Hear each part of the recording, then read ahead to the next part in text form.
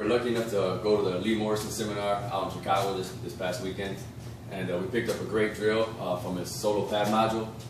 Pretty much, you know, if you don't have a partner, all you do is have a pad. This is a great way to go ahead and work on your forward pressure and also your impact and your technique. So pretty much what we're going to go ahead and go over is the palm strike, hammer fist, the elbow, and then maybe throw in the knee. So from pretty much a fighting stance, all you're going to do is kind of extend the arm out, kind of putting it out as if somebody was standing in front of you. And from here we're just going to go ahead and throw a palm strike and retract the arm back. So we go over 3, and then we're going to do a repeated 3 to it. So from here it's,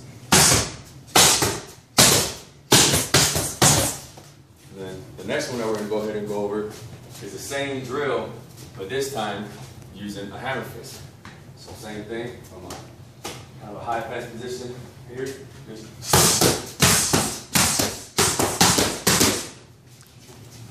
And the last one that we're going to go ahead and work on the drill is an elbow. So once again, going 3 solo and then going ahead with a repeated 3.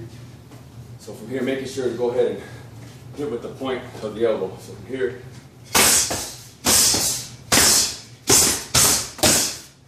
once again working on the forward pressure and the impact. Now we're going to go ahead and we're going to put them all together and we're going to add a knee at the end.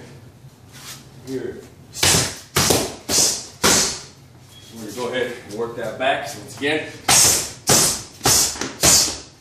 moving it back again.